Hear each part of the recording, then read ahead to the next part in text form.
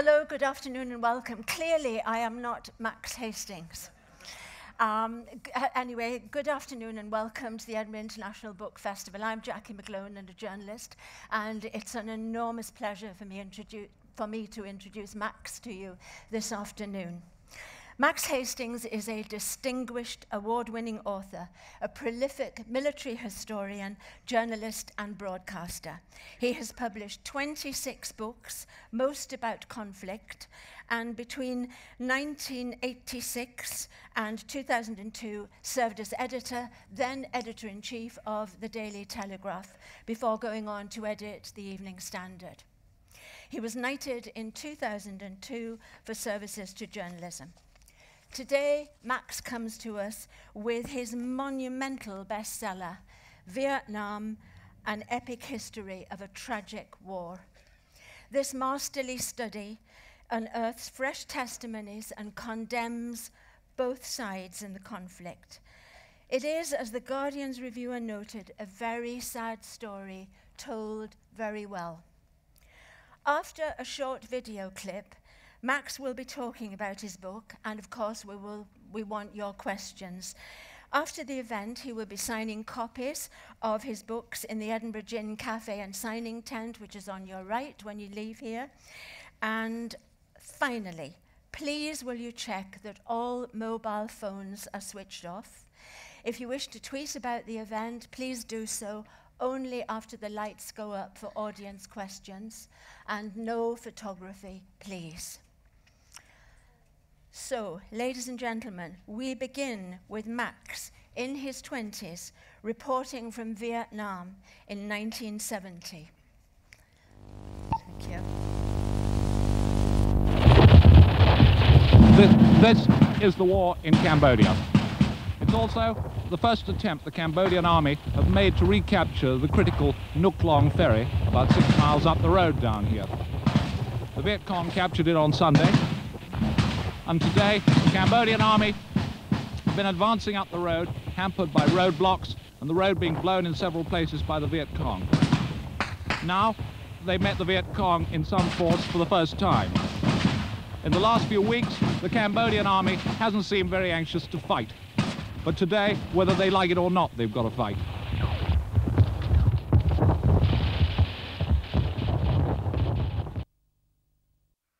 Well, good afternoon.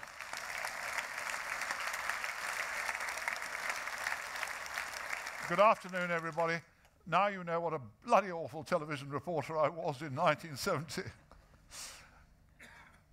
On the 28th of May, 1968, Michael Minahan, a 20-year-old Marine machine gunner in Vietnam, wrote to his folks at home, "Today, we are 9th day in the field, and there isn't much to say, because all we are doing is walking in the mountains looking for gooks.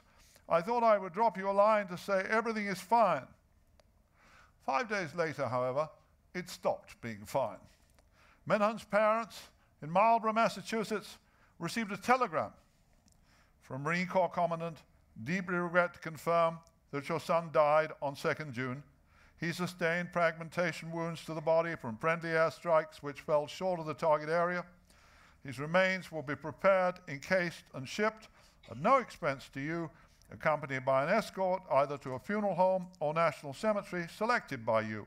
In addition, you will be reimbursed to an amount not to exceed $500 towards funeral and interment expenses." 16,899 such telegrams were received in homes across America in 1968, over 300 a week. By the end of the war, in May 1975, 58,220 of Michael Minahan's compatriots had died, together with 18 Russians, 14 North Koreans, 771 Chinese, and more than 2 million Vietnamese. Around 40 for every American corpse, together with numberless more Cambodian and Lao peoples. This bloodbath in a succession of conflicts that lasted 3 decades far exceeded the human cost of the 21st century's wars in Afghanistan, Iraq, Syria. Moreover, Vietnam made a cultural impact on its times greater than any modern strife. During its last phase especially, it roused the dismay and indeed revulsion of hundreds of millions of Western peoples, destroying one US president and contributing to the downfall of a second. In the wave of protest against authority which swept the West in the 1960s, rejection of old sexual morality and an enthusiasm for pot and LSD became conflated with lunges against capitalism and imperialism, of which Vietnam appeared an exceptionally ugly manifestation. Moreover, many older Americans who lacked sympathy for any of those causes came to oppose the war because they saw themselves systematically deceived by their own government about an enterprise doomed to fail. The 1975 fall of Saigon inflicted humiliation upon the planet's most powerful nation. Peasant revolutionaries had prevailed over Western will, wealth, and hardware. The stairway up which, on the evening of the 29th of April, fugitives ascended to a rooftop helicopter as if towards Calvary, secured a place among the symbolic images of that era. For me, as for all my generation of war correspondents, the struggle was among the foremost experiences of our careers. I was one of those who flew out of the US Embassy compound that tumultuous, terrified day. And even before I first saw Vietnam, in January 1968, aged 22, I was among a group of foreign journalists who visited the White House. We were addressed by President Lyndon Johnson about his commitment to the war. That morning, his personality seemed no less formidable for being close to caricature. Some of you like blondes, some of you like redheads, and some of you maybe don't like women at all, he declared in that deadweight drawl, gesticulating constantly to emphasize his points and making broad pencil strokes on a notepad before him. I'm here to tell you what kind I like. I'm prepared to meet Ho Chi Minh anytime in a nice hotel with nice food, and we can sit down and talk to sell this thing. After making his pitch, this big, indisputably impressive man left the room abruptly without taking questions. We were gathering our notes and preparing to leave when suddenly the president put his head around the door again. Now, before you all go, he said almost coyly, I want to ask, do any of you feel any different about anything you'd read or heard about me before you came? We were stunned into silence by this glimpse of the awesome vulnerability of this President of the United States. In those days, Vietnam represented in the world's consciousness prodigies of both natural beauty and man-made horror. My book emphasizes that the struggle was above all a disaster for the people of Indochina, on which an American tragedy was overlaid. I interviewed scores of Vietnamese men and women, communist and anti-communist, as well as US veterans. I read thousands of pages of translated memoirs and documents from both sides. Let me recount to you a minuscule wartime incident such as was repeated 10,000 times. One morning in August 1964, Lieutenant Phan Nam of the South Vietnamese Airborne was leading his platoon in search of communist guerrillas. As they trudged through a ravaged village, he saw a young woman sitting silent on the brick floor of a wrecked house, holding a wicker basket. Her eyes looked straight ahead in a blank, stupefied stare. Nam asked why she lingered in the midst of a battlefield. She remained silent, her stunned eyes emitting a flash of terror. Suddenly, as if performing a gymnastic exercise, she thrust out the basket towards me. It contained 2 sets of clothes, a headscarf, 2 gold necklaces, and a pair of earrings. A soldier motioned the girl away, but Nam called her back. holding out the basket. Her hands trembled so violently that she was unable to take it, and instead, sobbing, began to unbutton her blouse. The young man was deeply embarrassed. She had read his rejection of her most valuable property as a sign that instead he wanted her body. What kind of life had she experienced that she would offer herself to a soldier who could be her younger brother, while tears ran down her terrified face? Nam persuaded the girl to follow his platoon to a nearby river, crowded with sampans carrying fugitives from the fighting. The girl stopped, as if she was trying to summon up a memory from a past life. She saw an old woman who recognized her. Then she cried, "Mother, mother, our house has burned down. Our house is gone." The Southern officer described her walking away towards the water like a person in a trance. This is what wars, all so-called wars among the people, are like. For those, especially women, who are not fast jet pilots or SAS supermen, but instead victims, whether in Vietnam, Iraq, Afghanistan, Syria. Between 1945 and 75, such tiny tragedies were repeated countless times in Indochina. Foreign eyewitnesses concluded that most were the fault at first of the French and then of the Americans or their South Vietnamese clients, unleashing devastating fire and air power. Yet a key theme of my own book is that blame seems rightfully to be shared with the communists who committed numberless atrocities in pursuit of a revolution that wrought misery upon their own people.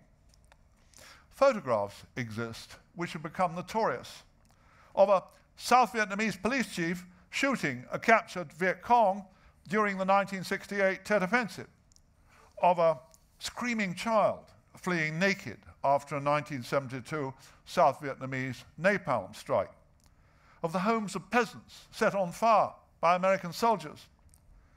Yet the policy of omerta, silence, pursued by all communist regimes, well served that of Ho Chi Minh. No pictures were ever published of a Vietnamese being buried alive before his fellow villagers for the mere crime of being a small landlord. He pleaded for a merciful gunshot instead, and was told contemptuously by his murderers that they say bullets for the imperialists. No photographer recorded the thousands of innocents killed in cold blood and buried in mass graves during the communist occupation of Hue during the 1968 Tet Offensive. Nobody in modern Vietnam, where tourists are so warmly welcomed, is permitted to speak about the thousands killed as so-called class enemies during the first years of Ho Chi Minh's rule in the north. An American advisor, George Banville, described a typical episode during the later struggle in the south, in which a Miss An, a typist at a headquarters in the Mekong Delta, was seized one night at her parents' home nearby. Her head was beaten in with a rifle butt, her young brother stabbed to death because she refused to assist an attack on the US compound. The American officer wrote, "She was maybe 20 years old, devout Christian, very pretty, very much a lady. My team used to sit on the porch in the morning and watch her stroll into work in a long, flowing out dye with a matching umbrella protecting her alabaster skin from the sun. She ignored their stares, and you could only guess that maybe she disliked these foreign devils admiring her beauty, or maybe not." Likewise, another advisor, Mike Sutton, described to me landing a helicopter in a hamlet where they found a limp figure hanging from ropes lashed to a tree. The village chief disemboweled during the night. His wife had been less artistically murdered, their son castrated. Now, my own point is not to suggest that the United States and the corrupt and incompetent Saigon regime, which it supported, were the heroes of the Vietnam Wars. Merely that, as usual with all historical events, neither side commanded a monopoly of virtue or ill conduct. We should pause before anointing the communists, the good guys, as did naive young Western protesters back in the 1960s. It seems to me that while Ho Chi Minh's people deserved their triumph over the French colonialists, neither side really deserved victory in what came afterwards. Let me recap the chronology. The French colonized Vietnam in the 1880s, lost it to the Japanese in World War II, and then in 1945 embarked upon an almost deranged attempt to regain control in the face of a vigorous communist nationalist movement led by Ho Chi Minh. When Mao Zedong secured stewardship of neighboring China in 1949, he threw support behind these so-called Viet Minh. The French suffered soaring losses and defeats until in November 1953 they launched an operation to lure the enemy into a battle on their own terms by fortifying a chain of hills named Dien Bien Phu. There, over the ensuing 5 months, they suffered catastrophe. Ho's military chief, General Giap, mobilized 60,000 peasant porters to manhandle 2-ton artillery pieces 500 miles across some of the most terrible country in the world to ravage the French camp. The saga ended in surrender of survivor of the 12,000-man French garrison to the threadbare communist army. Through the last weeks of the siege, the French pleaded with the Americans to save them. There was indeed a faction in Washington that favored committing air power, seeing a chance in Indochina to check the tide of Chinese communist expansionism, which provoked near hysteria among American conservatives. President Eisenhower and his Secretary of State, John Foster Dulles, were willing to act, but only if allies, above all Britain, would join in. And here, the government of Winston Churchill made its most important intervention of those wars. The old Prime Minister told the Americans that when Britain had been unable to save India for itself, it could scarcely hope to save Indochina for France. He said of Dien Bien Phu, "The loss of the fortress must be faced." Dulles cabled home bitterly, "UK attitude is one of increasing weakness. Britain seems to feel that we are disposed to accept risks of a Chinese war, and this, coupled with their fear that we would start using atomic weapons, has badly frightened them." Had Churchill given a different answer, the Western Allies would probably have committed forces to support a hopeless French position. At the ensuing Geneva Conference on Indochina, what was amazing was that the Chinese and Russians proposed a partition of Vietnam instead of insisting that following Ho Chi Minh's victory at Dien Bien Phu, the whole country should be surrendered to him. The explanation, ironic in the light of later events, was that following Western intervention in the recent Korean War, the communist powers were desperate to avoid an Asian replay. Beijing and Moscow told the North Vietnamese, as we shall hereafter call them, to content themselves with half a loaf and wait for the South to fall into their hands when elections were held and the Americans lost interest. A hitherto unknown South Vietnamese, a Catholic anti-communist named Diem, who had ingratiated himself with the French and their puppet emperor, and more important, with influential American Catholics, including Congressman John F. Kennedy, was installed as ruler in Saigon, while Ho Chi Minh's Politburo assumed power in Hanoi. The communist regime implemented its ideology with conspicuous brutality. Privation, oppression, and sometimes starvation became the common lot of North Vietnamese, though their plight and occasional revolts were invisible to the world. Amid food rationing, there was a desperate search for taste treats. which included stewed rat with saffron, grilled rat with lemon leaves, locusts, grasshoppers, beetles, silkworm larvae. No pet was safe. I met a man who described how, as an 11-year-old boy, his family was moving home, and he hugged a cherished pooch that he had to leave behind.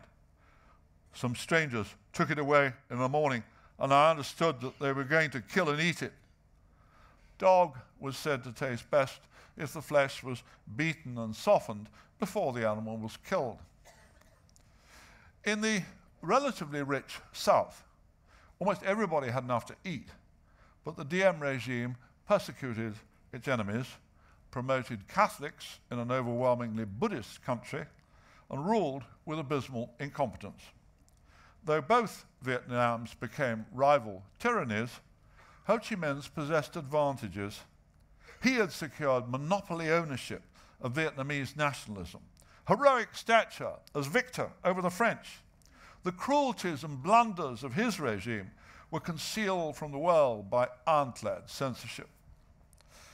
The war slowly started up again in the South, with so-called Viet Cong taking the place of the Viet Minh.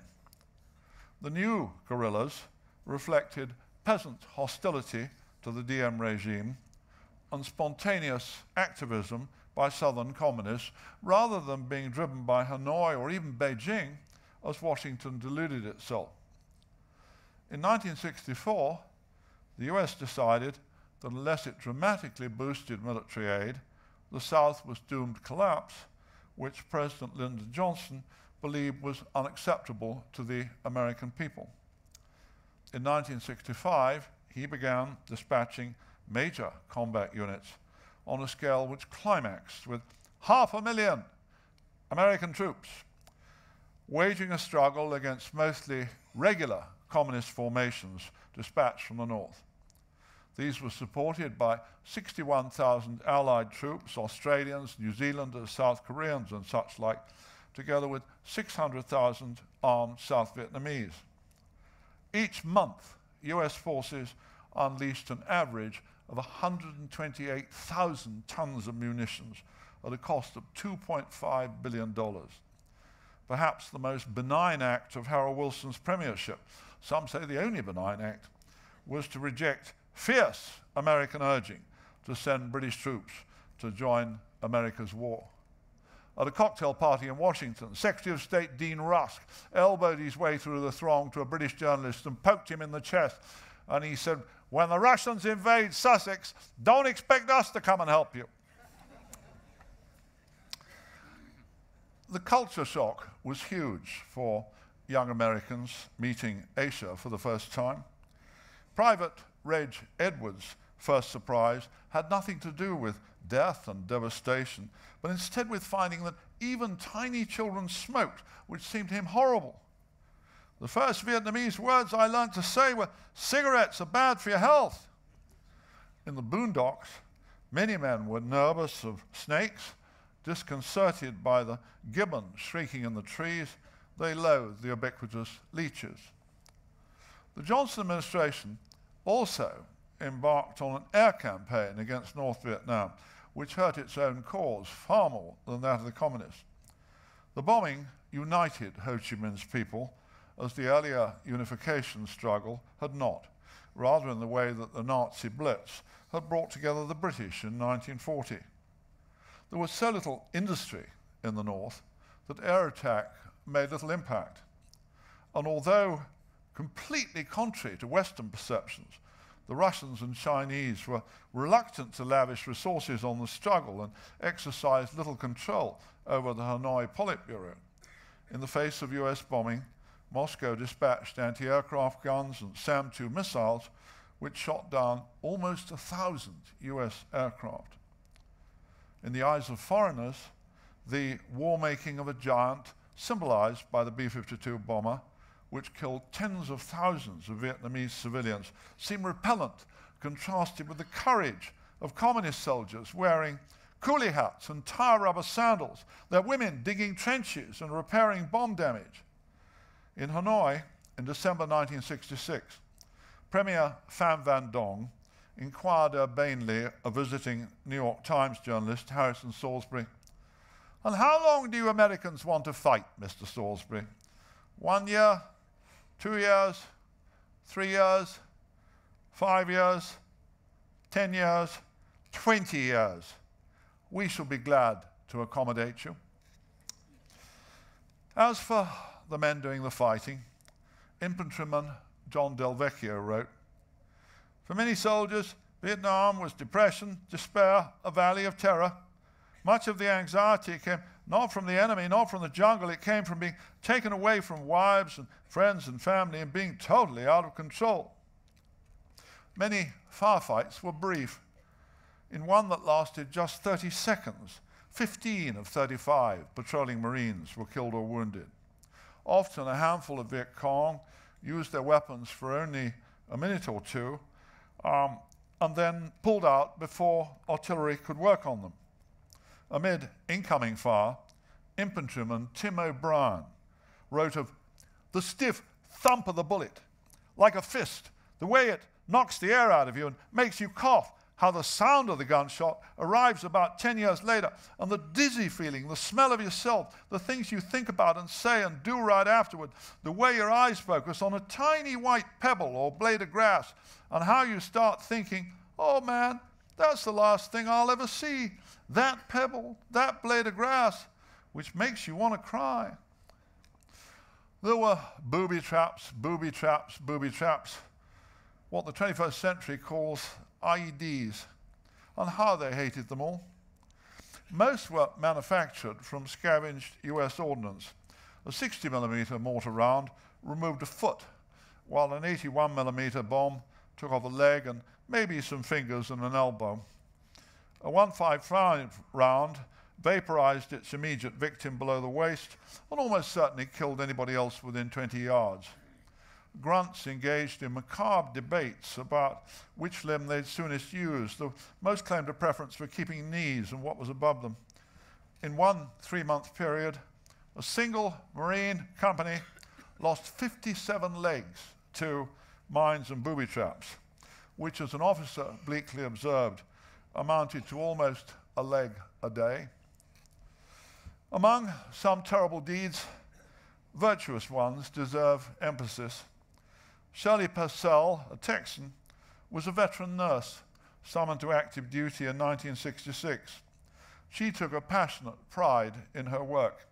"I really didn't have a political commitment, but there were American troops there that needed help." She was thinking, for instance, of an infantryman who triggered a bouncing Betty mine. This young man had been literally ripped in half, from his knees up and from just below his ribs down. It was like hamburger meat. All of the internal organs were just chopped up, but his legs were perfect laying on the stretcher, and his arms, hands, upper chest were perfect, and his mind was still very much alert. He was looking up at us, and the sense that went over that entire unit with that young man lying in the emergency room dying because there was absolutely nothing we could do for him was like nothing I've ever experienced. He looked up at me and said, "Well, how's it look?" And I had to tell him, "It doesn't look good, but you won't be alone." And that was really all we had to offer him, that he would not be alone. Shirley had been a teetotaler all her life, but in the officers' club at Chulai, she started on screwdrivers, and who could blame her? Later, she could never bring herself to watch MASH on TV because her memories imposed a veto on laughter. Could the US involvement have had a different outcome? More than a few Americans who went to Vietnam were inspired by high ideals of service. A colleague recalled the words of legendary Manic advisor, Colonel John Paul Vann, who devoted most of the last decade of his life to the war. "John said that we had assisted the Vietnamese to rise high in the sky in a heavier-than-air machine and must help them come down as gently as possible rather than crash. Asked what the difference would be, he said, there are more survivors that way." The two men once landed a tiny chopper at an outpost that had been overrun during the night, and they crammed into the cockpit a badly wounded South Vietnamese soldier and then headed past for hospital. but the man died in the air. When they landed, Van stood banging his fists furiously on the cockpit plexiglass, saying again and again, "Just another 20 minutes, just another 20 minutes, and he would have made it." His companion thought, "This is a guy whom John never met in his life, yet he cared terribly about him because he was on our side." The anecdote is moving, and yet the American commitment was fatally flawed by its foundation not upon the interests of Vietnamese people, but instead on the perceived requirements of US domestic and foreign policy. An American prisoner, Doug Ramsey, once told his communist interrogators that he thought his compatriots' presence in their country was prompted 10% by concern for the Vietnamese and the rest by a determination to check Mao Zedong. His puzzled captors demanded, "In that case, why do you not go and fight him in China? We do not like the Chinese either." The decisions for escalation by successive US administrations command the bewilderment of posterity because key players recognized the rickety-rackety character of the regime on which they depended to provide an indigenous facade for an American armored edifice. Yet great states, unsurprisingly, like to fight the kind of wars that suit their means rather than the ones they've got. America's leaders deluded themselves that all the social and cultural and economic and political difficulties could be overcome by an overwhelming application of firepower, as if by using a flamethrower to weed a flower border. Since this was the core policy failure, it seems to me wrong to lay extravagant blame on America's generals, unimpressive though some of them were. David Elliott, a wise American civilian who spent years in Vietnam, said to me, "There never was a clever way to fight the war." General Jim Gavin, the World War II paratroop hero, was among those who warned the US Army at the start. "If a village is fought over 5 or 6 times, a great many civilians will die. The whole pattern of life will be altered. As the war continues to drag on, we ourselves destroy the objective for which we fight." 4 million tons of American bombs fell on South Vietnam. Even before considering the consequences of bombs and shells, Washington's decision makers failed to recognize the cultural impact of a foreign host upon a nascent peasant society. A local secretary earned more working for the Americans than did a South Vietnamese colonel. Bulldozers and airfields, armored vehicles, watchtowers, sandbags, and concertina wire ravaged the environment even before guns began to fire, helicopters to swirl overhead, huge soldiers to purchase the sexual favors of tiny women.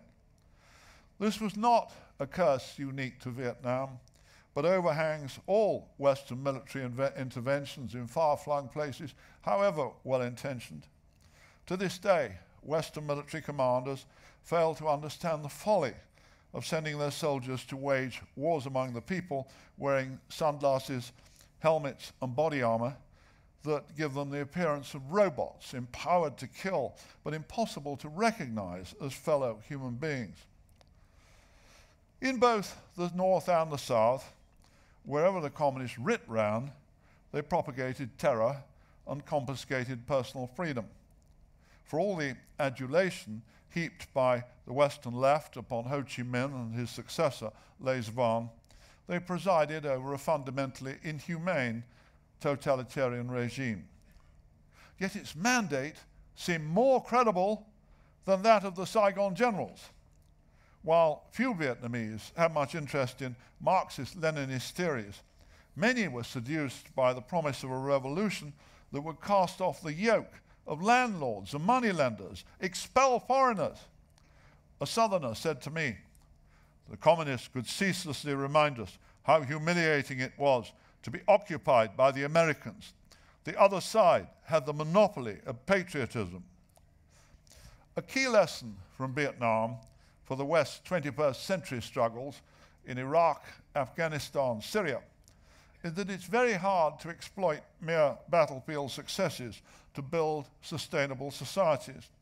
That fine American officer, General H.R. McMaster, once said to describe to me his successes commanding an armored regiment in 2004 Iraq. He concluded sadly, the problem was there was nothing to join up to. Former Saigon correspondent Neil Sheehan said, in South Vietnam too, there never was anything to join up to. In the absence of credible local governance, winning firefights was and always will be meaningless.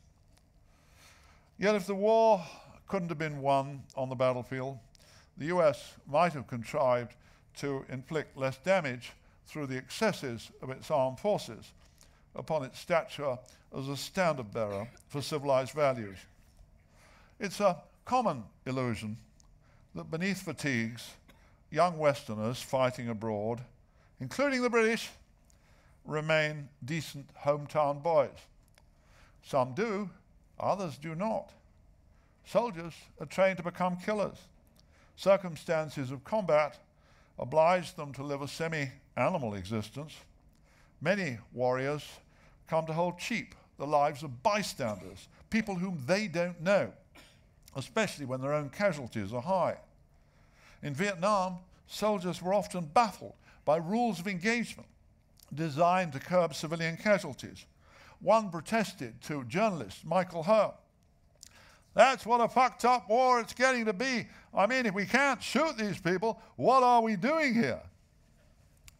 It's hard to fine-tune the conduct of half-educated young men in possession of lethal weapons who are, like most soldiers most of the time, hot or cold, filthy, hungry, suffering constipation or diarrhea, thirsty, lonely, weary, ignorant, holding their nerves and rifles on hair triggers because only thus can they themselves hope to survive.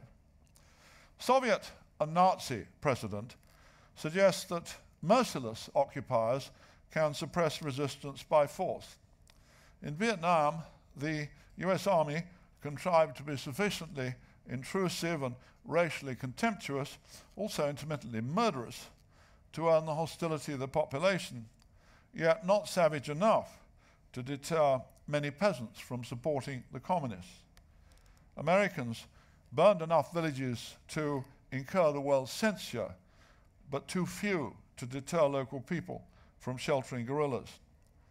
Excesses, while not universal, were sufficiently common to show that many Americans considered Asians inferior beings, their lives worth less than those of so-called round eyes.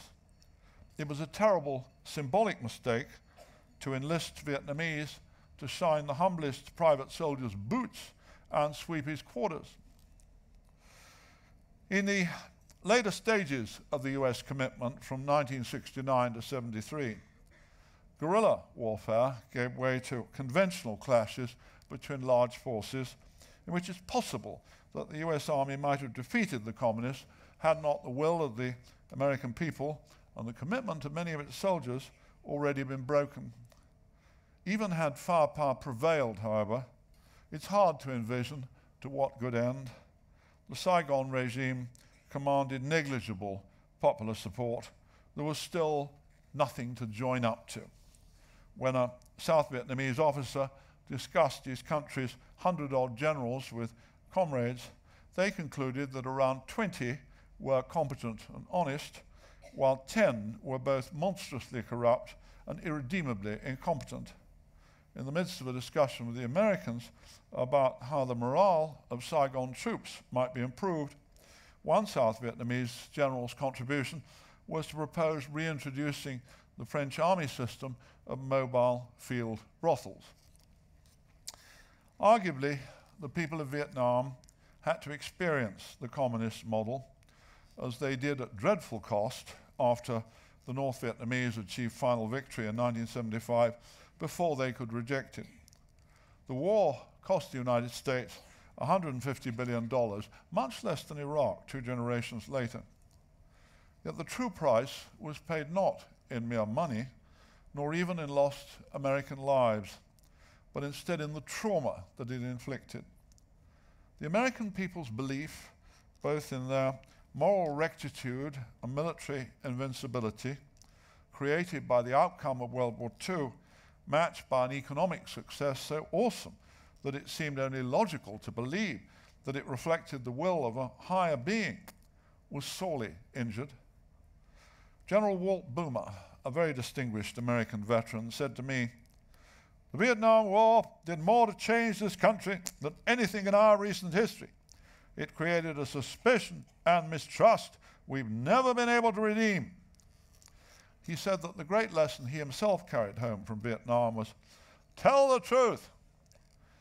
I myself argue that the overarching mistake made by America's political and military leaders was less to lie to their own people about Vietnam than to lie to themselves.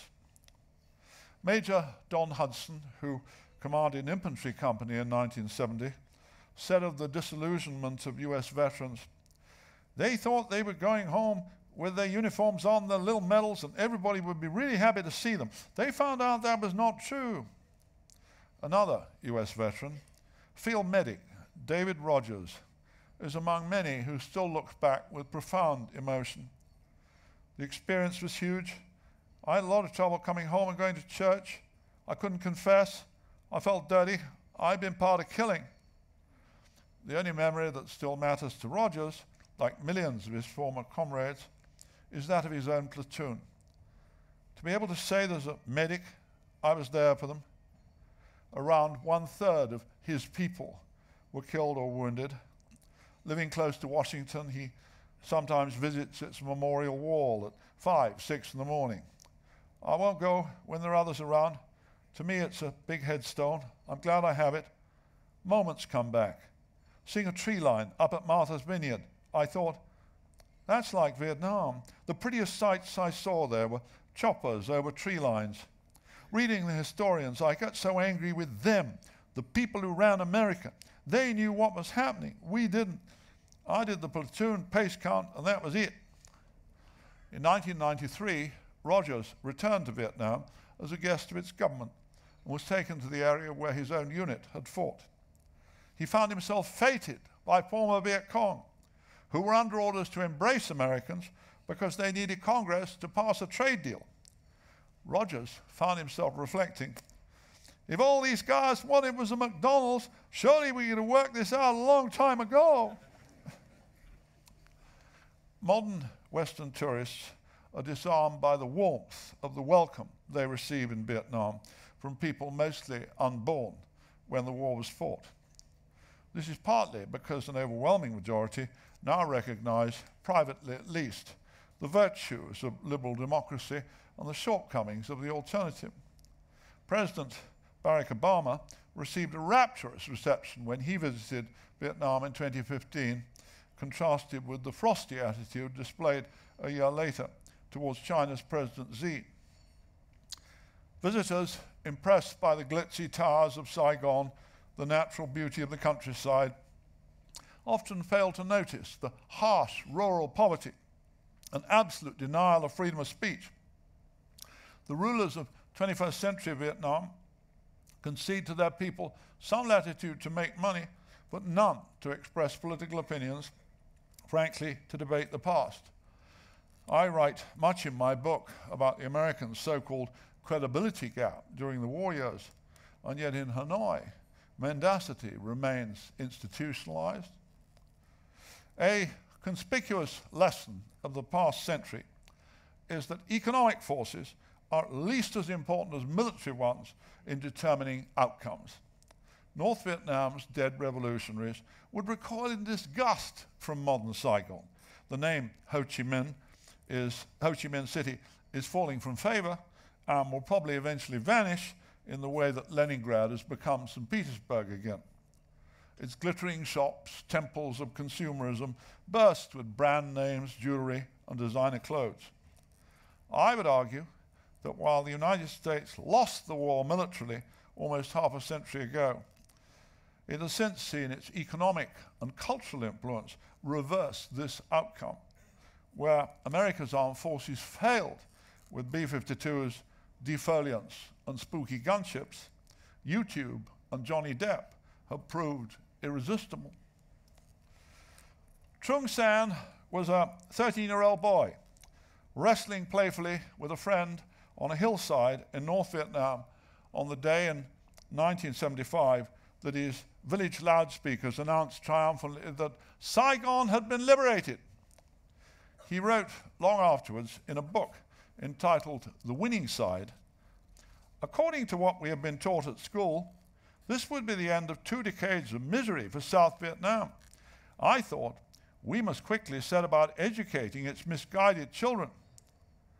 Yet in 2012, that same boy observed, "Many people who have carefully reviewed the past are stunned when they realize that it feels like the side that was really liberated was the North. South Vietnam," he argues, "has proved historic victor because its values increasingly dominate the country." As for Americans, veteran Walt Boomer muses, "What was it all about? It bothers me that we didn't learn a lot. If we had, we would not have invaded Iraq." Thank you all very much.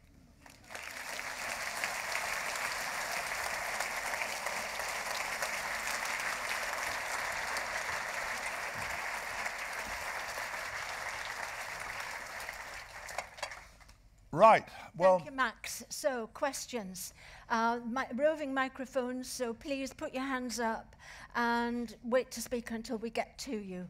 We have a gentleman here. Gosh, I have a forest of hands.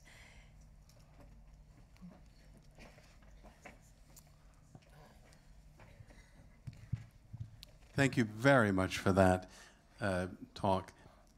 When my cousin Robert returned from serving in Vietnam, returned to North Carolina, he never spoke about his experiences, and he hasn't since. Can you tell us what your chief motivations were about writing about this war, and indeed all the wars that you've covered since? And finally, why do you feel particularly out of step with that writer who now occupies number 10? I'm not going to answer the second question because I write books about the tragedies of the past and not the present. But I will try and answer the first half of your question. For a long time, although Vietnam was a very important influence on me as a young man, and I'm slightly embarrassed or ashamed to say, most young men want adventures. And when I was 24 and I first went to Vietnam, I thought it was absolutely wonderful that somebody was prepared to pay me, the BBC, to fly around in Hueys and all that sort of stuff. And I was, again, as most young men are, pretty thoughtless. One had a clear sense, even then, I felt very much that neither side deserved to win this war. I never thought the other side deserved to. For a long time, I didn't want to do it because, in one sense, I found it much easier writing about the Second World War because one never had much doubt that whatever the imperfections of our side, that we were more the good guys, or our parents were more the good guys, than the other side. And the only thing you can be absolutely sure about the Second World War is if the other side had won, the world would have been a worse place, whatever the... But the longer, I think the most important lesson I feel I've learnt at the age I've now got to is that the truth about almost everything is never to be found in absolutes. It's somewhere in the middle. And I read so many American books about Vietnam which were almost masochistic in their conviction that the other side were the good guys. And I felt more and more strongly that, whereas, as I say, I don't believe the United States or its clients could have won that war, but the idea that because our side, if you call it that, were not the good guys, that the other side had to be the good guys. When you look back on that era of the 60s, the fact that college kids, university kids on both sides of the Atlantic papered their walls with pictures of Fidel Castro and Mao Zedong and so on, and other mass murderers and tyrants of the 20th century. When you're young, you're allowed to be naive. Indeed, the young almost have a duty to be naive, but and idealistic too.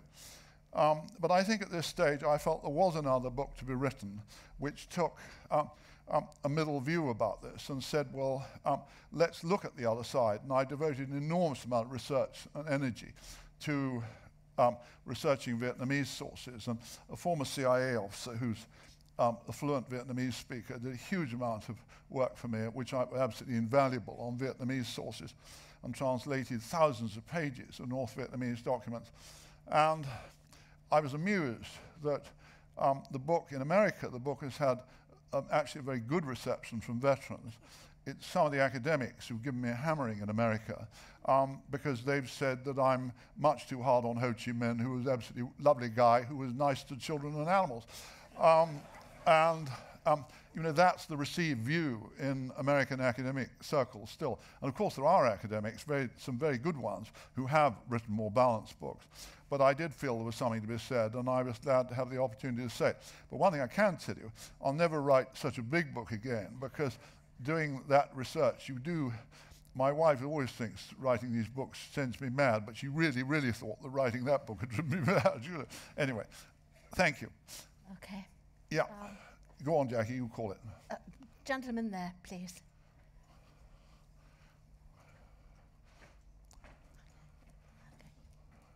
Thank you.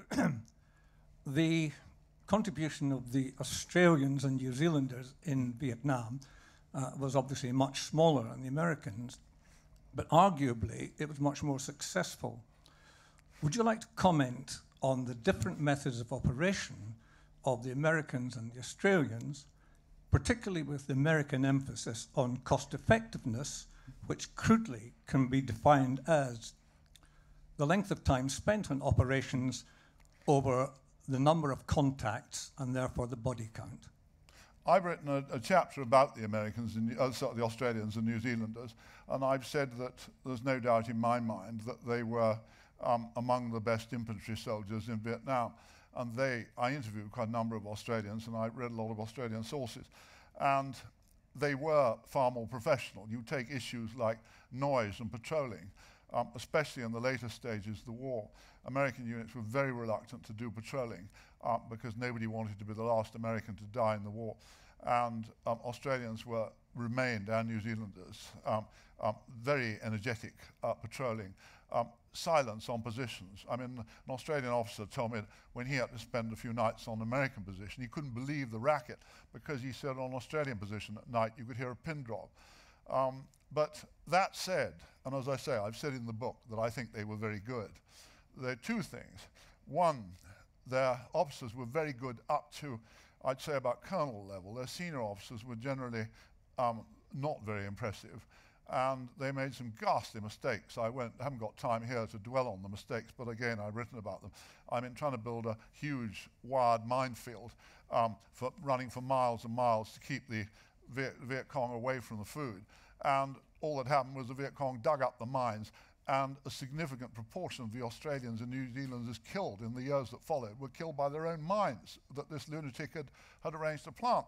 And the other thing is, they didn't discover a magic formula, because the same Viet Cong, it was a local southern regiment that was there at the beginning of the whole thing, was still there up in the hills when the Australians and New Zealanders pulled out. And although, yes, they inflicted substantial casualties, yes, they were better soldiers, they didn't have a magic formula for winning it. And I don't buy the argument, and actually I find most Australians very sensible about this who served there, that the idea that if the Americans had done it like the Australians, they could have won it. I mean, the other thing that always amuses me, I've been having a lot of dealings with both the American and Australian and British armies over the last 50 years. And the one thing, Americans will forgive anything, but if they said, if one more British officer turns up on their doorstep and tells them, if only you chaps would do it the way we did in Northern Ireland or in Malaya or whatever, then everything would be okay. And we are incredibly arrogant sometimes in our belief that we understand counterinsurgency as the Americans don't. I don't believe that's true, and I think we've learnt the hard way in both Iraq and Afghanistan that even if it's not that the Americans have done that much better than us, but any idea that we're the masters at it and their incompetence just won't wash. But I think that's the other thing, to come back to your original question. All our parents' generation of historians favoured a very nationalistic approach to history. These days, all the historians I respect, and my dear friend Anthony Beaver and all the rest of it,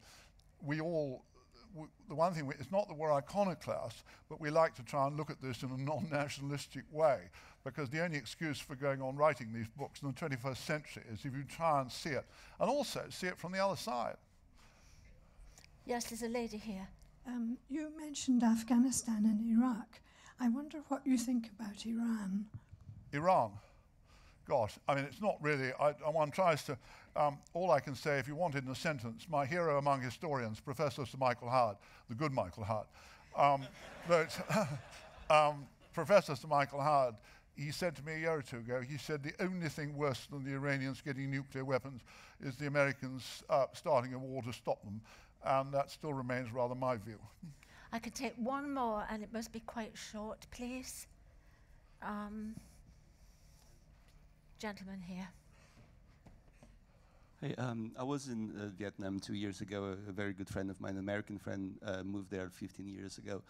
And what I was impressed is like the younger generation, they, I hear what you say about like being a little gag order in the older, but the younger generation, they have no idea. You know, I was talking to some young, 20s, and it seems like there's going to be oblivion maybe for, I don't know if that's your experience and what you think. I think one thing which to me is a very important lesson of all the research I've done over many years for many books, we don't realize how incredibly privileged we are, frankly, to be able to debate the past. That does not mean that we always come up with the right answers, but many countries, I mean, a friend of mine who has a big business in China, and he said it's extraordinary that whenever he goes to visit his office in Beijing, a very bright 30-year-old female staff member of his office, very well educated, she plies him with questions about China's past because she, even though she went to one of the elite universities, was allowed to know nothing about the Great Leap Forward or the Cultural Revolution or whatever. In the same way, I mean, the very bright young man who interpreted and translated in Vietnam for me, and I said to him, what are you going to do for your future? And he said, with his fist clenched, he said, I cannot live in a society where I can't think for myself. And he said, I saw him again the other day, because he'd been in London, and I said, what are you going to do with your life? And he said, I terribly want to go back to Vietnam because I'm Vietnamese and my family is there and everything else. But he said, they're tightening internet censorship all the time. And what we always have to remember as Westerners, when we go to visit these countries, they don't open their hearts to us, partly because they might get in a lot of trouble if they did. But I'm convinced that the bright ones care terribly about the denial of the right to think for themselves. And I don't think many of us can have any conception of what it is like to live in a society, notably including China, but quite a lot of other places, where you were allowed to know almost nothing about your own society's past. So we are very privileged people to be able to have the debate. And the only advice I ever give students about books is if you ever see a book that says it's the definitive version, throw it straight in the bin, because there's no such thing about biography or history. But we are allowed at least to have a shot at working out our own history, and millions of people are not, hundreds of millions of people. So we're very fortunate. And thank you all very much for coming this afternoon, and you've been a lovely audience, and thank you very much indeed.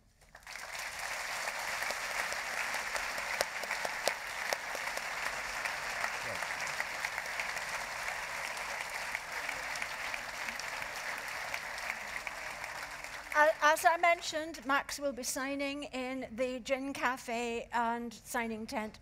But if you'd like a double dose of Max, this evening you can find him at St. Paul's and St. George's Church in an event to promote the wonderful new bookshop Toppings. And there I'll be talking about Chastised, my new book about the Dam Busters raid. So if you can face a second dose, thank you.